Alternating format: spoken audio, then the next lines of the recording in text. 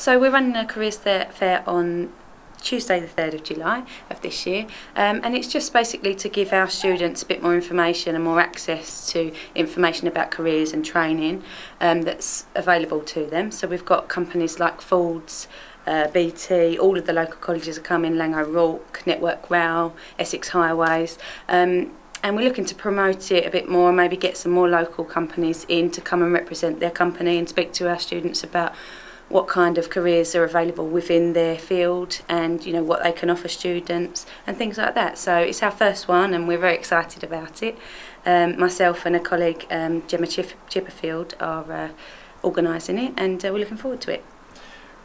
Year 10, Year 11 students, are they quite nervous about the world of work? I think so. I mean, they're probably feeling it from their parents as well, some information coming through that way. It is an uncertain time for all of us. Even us here and, friends of mine, family of mine are going through it. So yeah, it's an uncertain time for all of us, and we're hoping to bridge that gap and give the kids as much information that we can give them to ensure that they get into training or work after they leave school. Is this your first careers fair? This is. It's not Hassenbrook's first, it'll be our first, myself and Gemma's as careers advisors here. I think we did run one a few years ago before we were here, but it will be the first one with a new approach. So.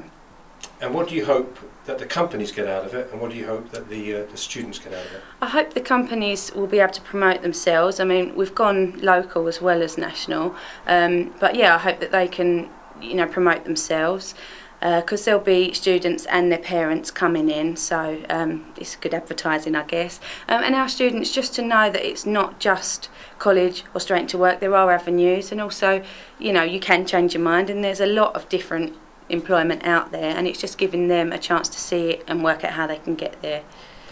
Thurrock is full of people who are self-employed, working on their own or teams of two, small, medium enterprises. Are you hoping to try and get them involved? Yeah, it'd be really great if we could get them involved, because that is a big thing, especially in Thurrock.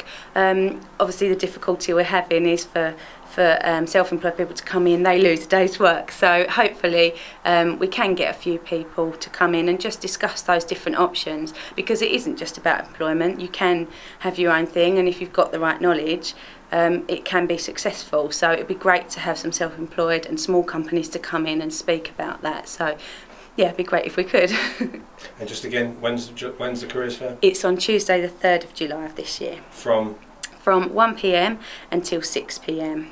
Thank you very much. Thank you.